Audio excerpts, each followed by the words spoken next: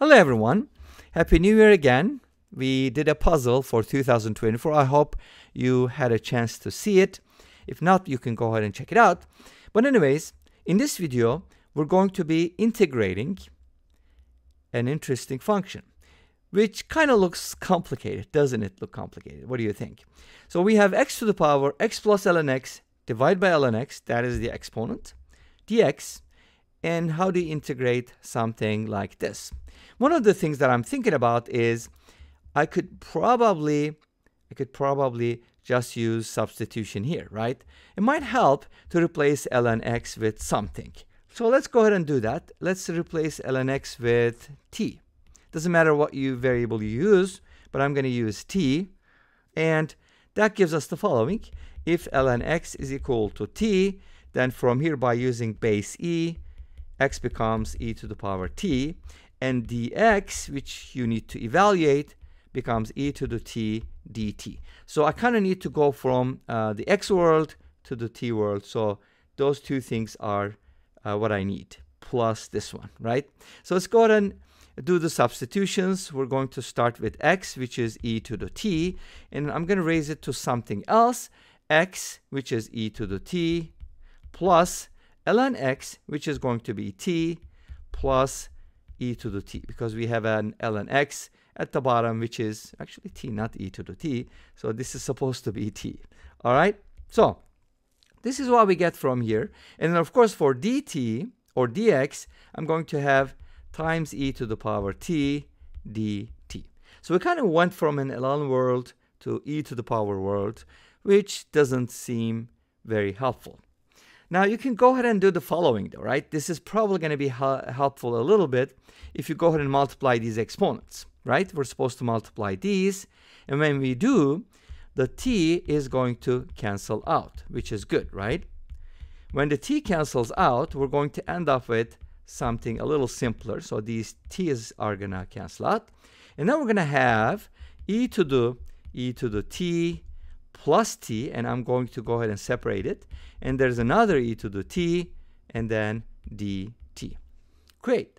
So what can I do with this, right? Again, I can use substitution and replace e to the t with something. But if you replace e to the t with something, that you're going to go back to the x world, and are we going to get the original problem? Let's see what happens. Okay.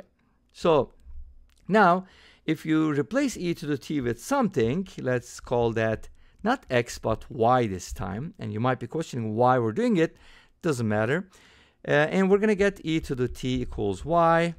And then from here, t is going to be ln y. And dt is going to be 1 over y dy. Now let's see if that helps at all. E to the y. And of course, here's one thing that I would like to talk about. I don't want to use dt because I have e to the dtt already. E to the t dt. Because what happens is if you just d both sides, you're going to get e to the t dt equals dy. Make sense? You just differentiate both sides and add the d's, and I already have that. So I can go ahead and replace this with dy, and I'm hoping that it's going to be helpful. So what am I doing? I have e to the y times y, right? Because e to the t is y, times dy. Awesome. This is much better, don't you think? E to the y times y dy. Great. So let's see how we can evaluate this. And this is actually either di, or you can call integration by parts. So with the di method, it's actually a lot easier. So you basically put the function that you want to differentiate here. Easy to differentiate, easy to integrate. And then you kind of put the signs, which is the plus minus signs, and then you kind of diagonally multiply. Let me go ahead and explain what that means. If you put the y here, it is going to be better because its derivative is going to vanish at some point, right? When you just differentiate it, it's going to be 1 and then 0. If you put the e to the y here, its integrals are easy, right? That's going to be e to the y and e to the y. Now we're going to put our signs here. This is going to be a plus sign, this is going to be a minus sign, this is going to be a plus sign. But guess what? You don't really need the third row except for the I. So it's going to look like this and look like this. Make sense? So here's what the result is going to be written as. Y e to the y, and notice that it's positive. And then this is a negative 1 times e to the y, which is minus e to the y. And of course, there's a plus c. Make sense? That's how you do the DI method. And then we're going to go ahead and back substitute. What is e to the y? E to the y, or y. Y is, what is y, right? Y is e to the t. So we can replace y with e to the t. And then, or if you think about it, this is the same thing as x. So we can basically write it as x e to the x minus e to the x plus c. But wait a minute. This integral looked kind of simple, right? But if you look at the original problem, that kind of looks complicated. So what is going on here? Let's go ahead and rewrite this and take a look at the second method. All right? So the second method is going to be as follows. So let's go ahead and see what we have here. We have e to x to the power x plus ln x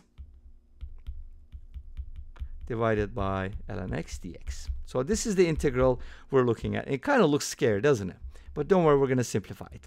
First of all, one of the things that I want to do is separate the numerator into the sum of two fractions. So I'm going to go ahead and take this x to the power x plus ln x over ln x and write it as x to the power x over ln x plus ln x over ln x, which is 1. And then this becomes x to the power x over ln x plus 1, or you can write it as times x to the power 1, so that when you multiply the powers, the exponents are added. Makes sense? Because this is just 1. And then we have the x, we have something else. What is that something else? Our answer contains some e's, right? So let's see. So this is an expression that I want to simplify. Let's go ahead and call that z. I already used t and y. And then ln both sides. I want to bring this power down. So let's go ahead and ln this and ln that. This we can bring to the front. X over ln x times ln x equals ln z. And I'm trying to solve for z, remember?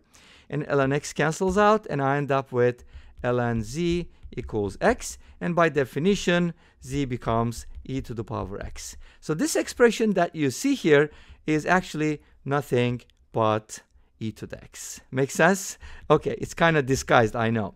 But it is e to the x, and we have an x to the first power, which is x. So in fact, this integral actually is the same thing as x e to the x dx. And as you know, it's equivalent to x e to the x minus e to the x plus c. If you differentiate the result, you'll get x e to the x. And this brings us to the end of this video. Well, thank you for watching. I hope you enjoyed it. Please let me know. Don't forget to comment, like, and subscribe. I'll see you next time with another video. Until then, be safe, take care, and bye-bye.